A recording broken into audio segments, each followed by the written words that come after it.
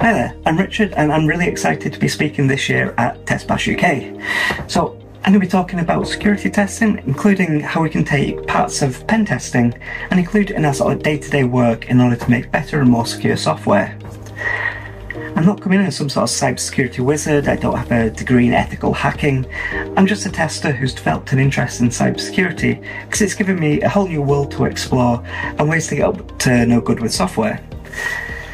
So during our 2 days together, we're going to be learning about some different ways that we can do security testing. We're going to have a practice during the workshops and activities, see if we can dabble with some demo sites, try out different types of ways of finding defects in software using sort of like security mindset. So it should be really good fun.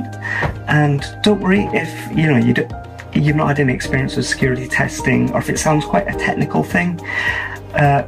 If you've found bugs through exploratory testing or ad hoc testing on websites, APIs, desktop software and whatnot, then I believe that's the same sort of skill set that we're going to be looking to employ to do this security testing.